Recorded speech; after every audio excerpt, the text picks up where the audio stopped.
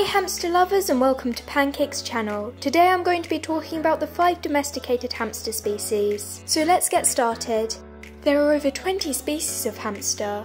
However, only 5 species are domesticated and common as pets. The first species I'm going to talk about is the Syrian hamster. It's common that pet shops will call hamsters different nicknames. For example, the teddy bear hamster, fancy bear hamster, black bear hamster and panda bear hamster. They are also called golden hamsters. This isn't as accurate as hamsters have been bred in a variety of different colour types. For example, beige, black, brown, tan, white, grey, cream, blonde, golden, lilac, dove and mink. These are just some of the common coat colours. They're also bred in 4 different coat types. These are long-haired, short-haired, Rex and Satin.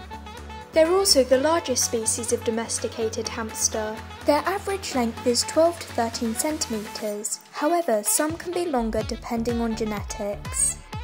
Syrian hamsters are solitary, which means they must be kept alone. After they're 4 weeks old, they should be separated. Keeping more than one hamster in the same cage can lead to fighting. These fights can lead to serious injuries or even death. Syrian hamsters are more prone to wet tail, which is a disease caused by a high amount of stress. It's more common in hamsters under 12 weeks, and sadly there is no cure and it can be fatal. Now let's talk about the Chinese hamster. Their lifespan is around 1.5 to 2 years, however some can live longer, around 2 to 3 years. The Chinese hamster has the longest tail out of the 5 hamster species. It can grow from 1 to 3 centimetres. Chinese hamsters are not mice, even though they have long tails. They are also not dwarf hamsters. Chinese hamsters are more prone to diabetes, so you'll need to be careful about how much fatty food you feed them. These hamsters are solitary. Next is the winter white Russian dwarf hamster. Their average lifespan is about 1 to 2 years, however some can live longer.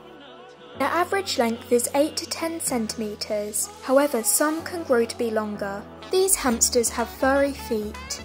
They can be kept together, but it's not recommended and they shouldn't really be kept together. Now that may sound confusing, but let me explain. In the wild, hamsters mainly live in groups for reproduction and security. In captivity, there's no need for protection from predators. But once that aspect is removed, the only reason they would be kept together would be for reproduction purposes. But we don't want them to breed, so we house them in a pair that's the same sex. That means that this is not natural behaviour for them to engage in, because colonies or same-sex pairs would never be found in the wild. These animals also don't live together for the social aspect. Just like Syrian and Chinese hamsters, these hamsters can fight, which can be fatal. Another thing to consider is that if you're going to house 2 hamsters together, they'll need a much larger space. Regardless of the species, hamsters are territorial animals.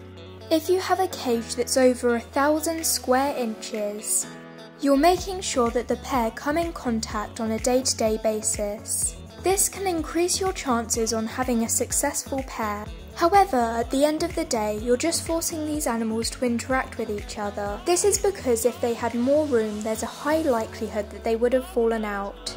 Dominance battles can occur on a regular basis, and these can be stressful.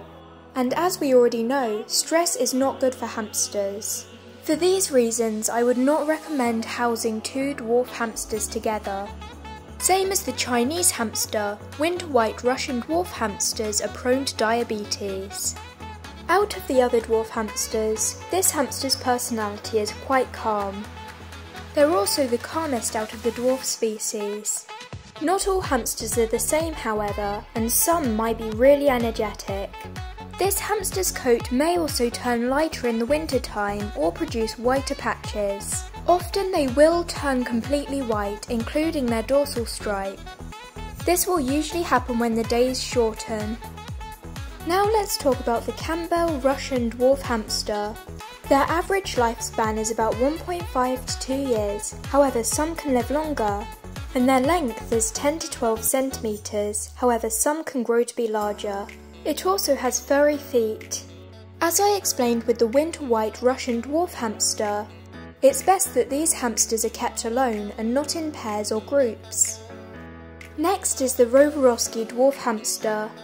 Their average lifespan is about 3 to 3.5 years, and their length is 4 to 5 centimeters.